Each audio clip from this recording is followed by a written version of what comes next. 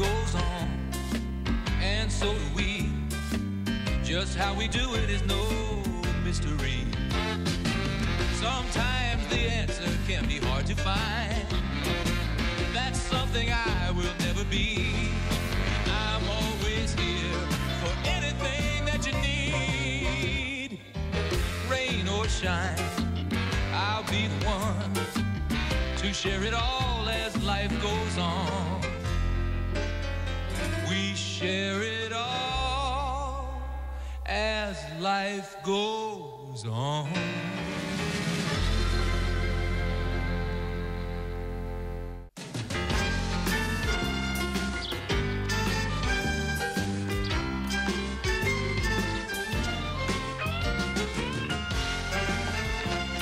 Daddy? No, thank you, dear. Brambits? No. Okay, more for me. Oh, that 1 hour Martinizers was mobbed. I tried to get faster service by telling him I knew Martin. It didn't work. Here's your suit for the banquet tomorrow, Daddy. Thank you, baby. Banquet? What banquet? The annual Medical Center Awards. Oh, so we're talking a lot of young, handsome doctors? Daddy, what will I wear? Nothing. A little desperate, but okay. No. You're not invited. It's a morale booster for the staff only. Hi, all. Westons, I need a favor. Can I be buried with you guys? Charlie, excuse me, but a favor is, can I borrow your hedge clippers? Can I be buried with you? Not a favor. I already have your hedge clippers. It's my mortality that I'm worried about. I went to my friend Gino's funeral yesterday, and it really started me thinking. Well, I'm sorry, Charlie. I'm so sorry your friend died. Yeah. You got any of those little chocolate donuts? Who's Gino? Oh, he's a buddy of mine from the health club. Poor Gino. There he was the other night in the throes of passion when the mirror over his bed came crashing down. Oh, my God. And to die alone like that.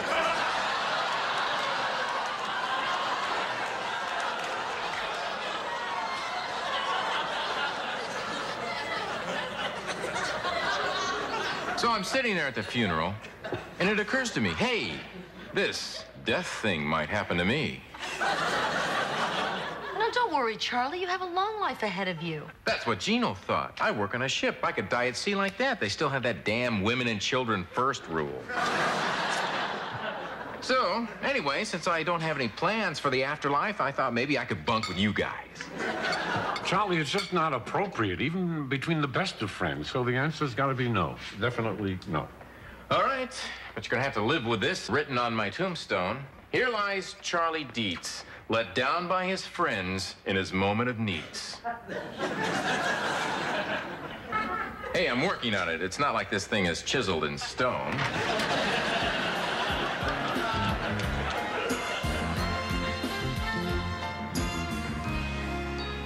You call that gossip? I got a bigger secret than that. At the awards luncheon tomorrow, guess who's a prime contender for the Medical Center Hall of Fame? Dr. Weston? Oh. I wouldn't be surprised if next week at this time his pictures are hanging along with all the other big shots in the main lobby, right between Dr. Dembski and that big water stain from Hurricane Clyde.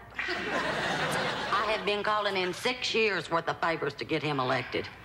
Of course, he deserves it.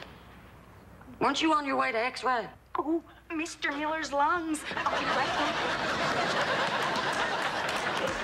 Good morning, Laverne. No time for chit-chat. First patient's in 5 minutes, in which time you can fill out your ballot for the awards tomorrow. Now get a cracking. Laverne, please, this will take forever. You know my mind better than I do, so pretend you me, fill that out. I will not. Voting is a very private thing. That's what makes this country great.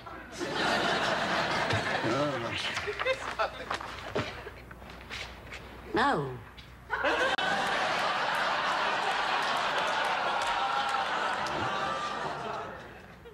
No. There you go. Laverne, here is my vote.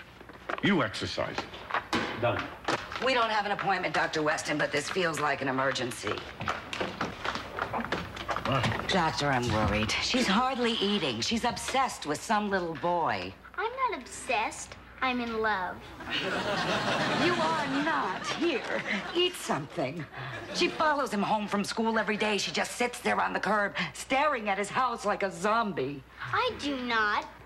Sometimes I ring his doorbell and run. Oh, well, this sounds like a classic case of lovesickness. Tell me, Phoebe, is this little boy in love with you? Not yet, but I'm working on it. No, Phoebe, dear, love only works when both parties are involved. And believe me, if the doorbell thing didn't sweep him off his feet, I think you're dealing with a lox here. So my advice is, forget about him.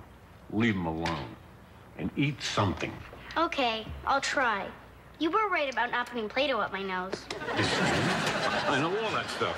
There you go. Thank you, Dr. Weston. You're welcome, dear. Okay. Bye-bye, dear.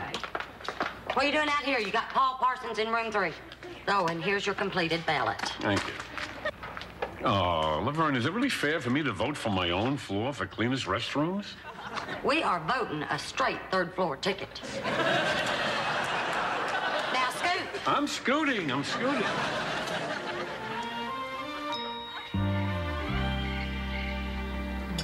Brand bits?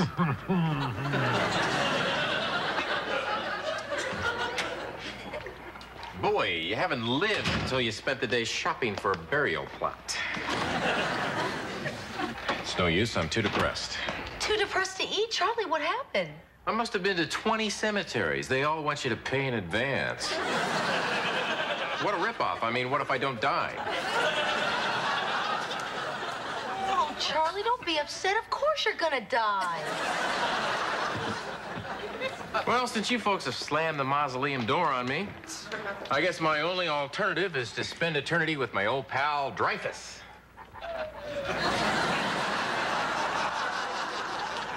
Charlie, what about your own family? Shouldn't you be buried with them? Actually, they went to a lot of legal trouble to make sure that can never happen. Charlie, what would make your family do such a thing? I'm not allowed to talk about it. Paragraph 2, Section 3. Hey, forget about it. Forget I even asked. I can tell when I'm not wanted. Doesn't always take a court order. Daddy, I think he's really serious. What are we gonna do? No. Maybe we should consider this. Daddy! Well, honey, come on. I mean, the man is, after all, our neighbor, a human being, and a friend. Sort of. Besides, who knows? Maybe dying will be the thing that finally turns Charlie around.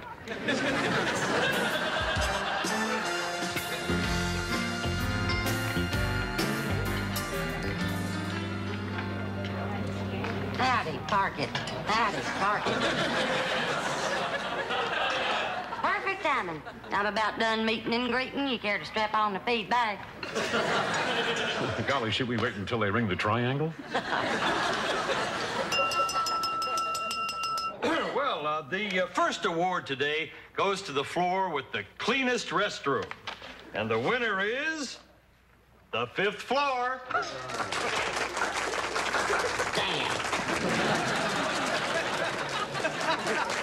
And the award for the doctor who's given the most hours to community service goes to Dr. Ronald Clark. Dr. Clark doesn't seem to be here. I guess he must be out in the community doing some sort of service. Our last award today is very special. For the first time in 3 years, a new member has been chosen for our Medical Center Hall of Fame. Now, this honor is reserved for those rare doctors whose practices are unsurpassed in efficiency, warmth, and caring. And today that honor goes to Dr. Harry Weston. Francie, you got to get on up there and make a speech. I'll get it. Makes all that lobbying worthwhile. Plus, it takes a little bit of the sting out of that restroom slap in the face.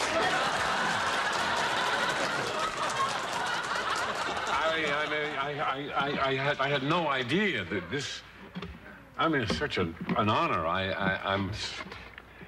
Well, I guess I want to thank everybody. I want to thank my 3 lovely daughters, Carol, Barbara, and Emily, and their mother, my late wife, Libby, and my father, and all my patients and their parents. Dreyfus, my dog, and... Oh! How could I possibly forget? I would like very much to thank the cooks here at the Waybreak Hotel for this wonderful luncheon you've given us. We do thank you so much. It's really wonderful.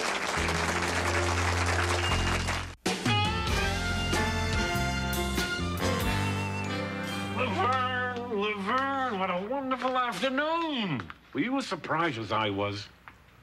More. I mean, look at that. Look at that award. Isn't that great? Where should I put it?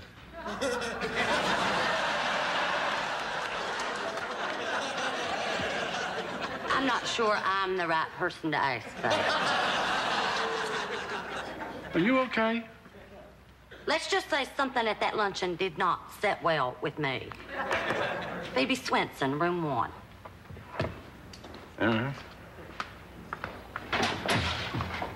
Hi, Phoebe, dear. What brings you here?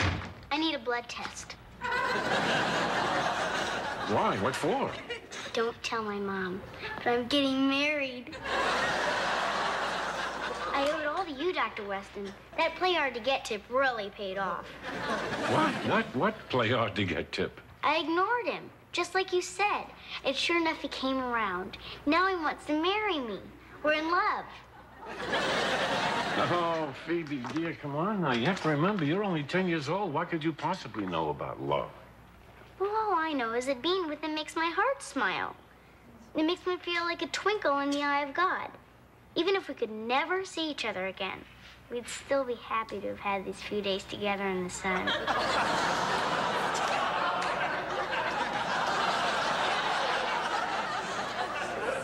I've had feelings like that myself from time to time. But I've never been able to put them into words. Honey, dear, look, I know that you like this little boy, but it's like going to the ice cream parlor. You order vanilla, and it's great. But you don't stop at vanilla, because if you did, you'd never find out about strawberry and butterscotch and mocha fudge. So what you're saying is I shouldn't tie myself down to the first boy I meet. Yeah, well, that's another way to put it, sure. Okay? Okay. Come on. Thanks again, Dr. Weston. You're welcome, my little Bye. dear. Bye. Bye, Laverne. Bye-bye, hon. Here are your damn messages.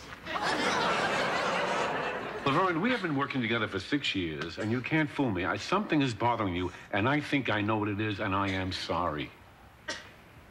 I'm sorry our bathrooms weren't voted the cleanest. But forget about bathrooms, dear. I'm in the Hall of Fame. Well, let me be the first to kick off your ticker tape parade. Laverne, are you mad at me?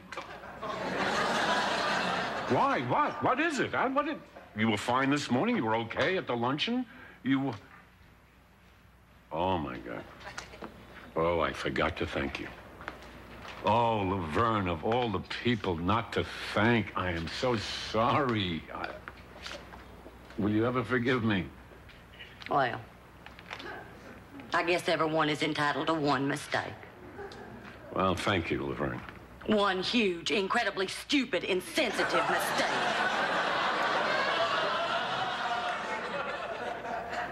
Thank you, Laverne.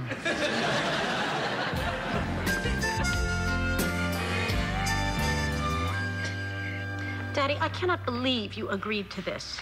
Honey, Charlie asked me if he could make one final plea about this burial thing. At least we can hear the man out. Hi, everybody. Charlie! Oh, you look great. I'm glad you think so. I thought it was only appropriate to come over in the suit I plan to be buried in. It's really nice. I'd go with an open casket. All right, Charlie, come on, make your speech. Right. When Harry said I could come over and talk to you, I asked myself, what are the best reasons for being buried with you, my neighbors, and I hope my friends? I think I found the answers. Reason number 1, I look good.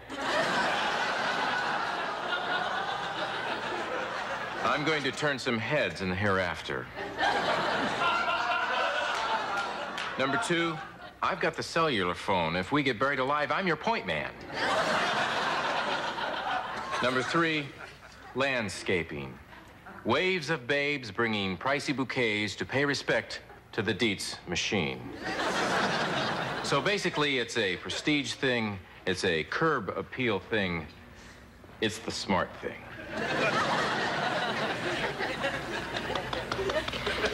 Daddy, may I respond? I don't ask for much, but this would mean a lot to me. Proceed. Charlie has never been anything other than an irritant and a drain. We owe him nothing. He is a parasite, he is a jerk, and I see no reason to invite this loathsome curse upon us.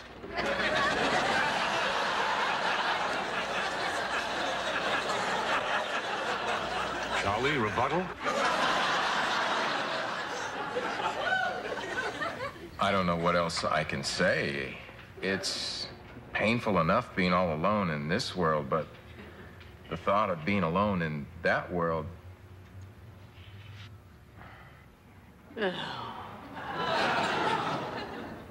Charlie, if you want to be buried with us, I won't stand in your way.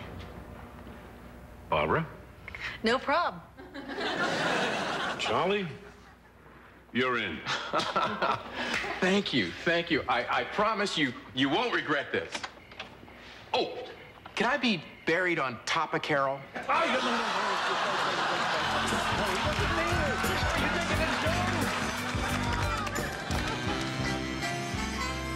Good morning, Laverne. Morning. Casey Watson and his mama are here. Okay, which room?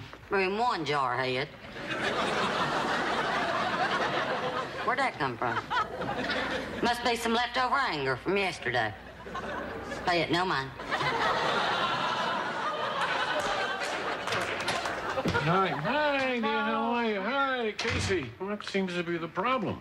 I don't know what's the problem, Doctor. He doesn't have a fever, but he didn't eat his breakfast this morning, and all he wants to do is sleep. You got something on your mind? Maybe we should have a little guy talk.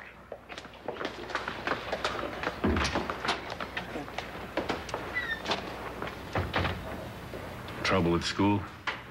No. Some big kid picking on you? No. It's my fiancée, Dr. Weston. Somebody filled her head with some garbage about ice cream and she dumped me. What kind of monster would want to destroy our perfect love?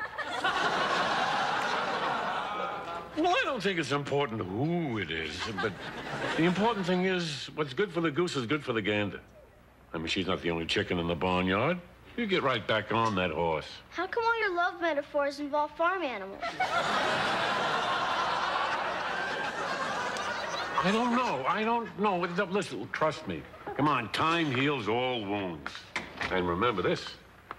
'Tis better to have loved and lost than never to have loved at all. Give me a break. Come on, Laverne, let's go. Who's next? Well, the Simmons boy was next, but I'm afraid I accidentally referred him to another pediatrician. Laverne, you are still very angry with me. Well, I don't mean to be. And now that you've got some spare time, you might as well return some of his phone calls.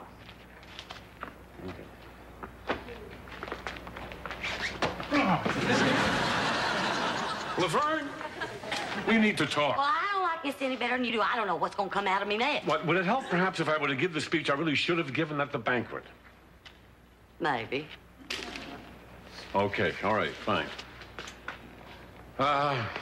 Of all the people I want to thank, I am most grateful to Laverne Todd, my nurse and my dear friend. Working beside Laverne these past 60 years has been one of the greatest joys of my life. So I thank you so much, Laverne.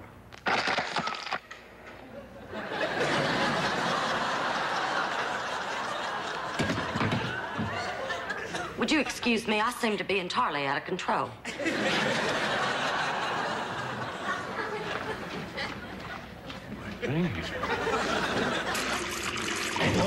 Laverne, I think I've got it. Well, get it out of the ladies' room. Oh, God, I don't care. This is too important.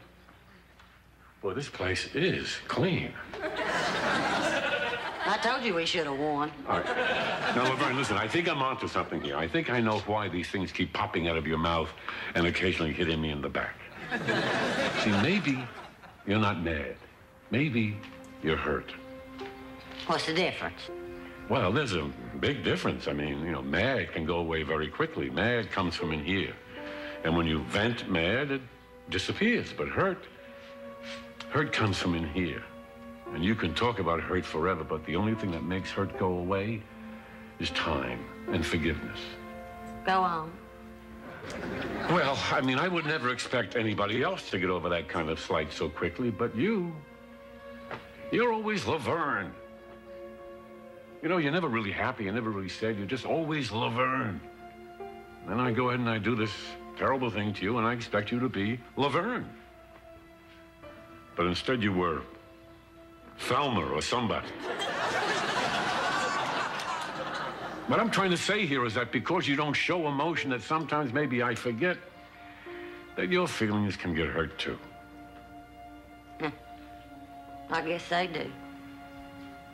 Well, will you ever forgive me? Maybe. Well, thank you, and I promise I'm going to be much more sensitive in the future. Okay. And after all, a girl can't go around feeling too droopy on her birthday. I knew that, Laverne. Boy, have I got... Under the powers vested in me by the American Medical Association, I hereby pronounce you going steady. With no thoughts at all for a very long, long time about marriage. Thank you, Dr. Weston. Well, I guess under the circumstances and with adult supervision, it would be okay if you two guys want to kiss.